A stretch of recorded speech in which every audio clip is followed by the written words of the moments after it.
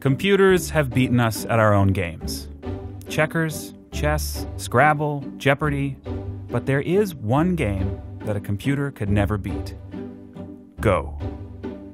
Inside the Four Seasons Hotel in downtown Seoul, Google is trying to change that by challenging one of the world's top Go players, Lee Sedol. Go is, simply put, complex. In chess, there are 20 possible moves per turn. For Go, it's about 200. Go players base moves on what the board looks like and how it feels. To win, a machine must reproduce the magic of human intuition. AlphaGo's system uses deep neural networks which approximate the web of neurons in the human brain. Basically, if you feed it enough Go moves from the world's Grandmasters, it can learn to play Go, and play it well.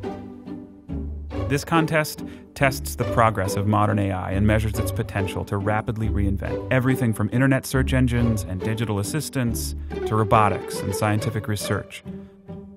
No matter whether the machine or the human prevails, it's still a win for Google and the future of artificial intelligence. A future where machines can truly teach themselves to improve.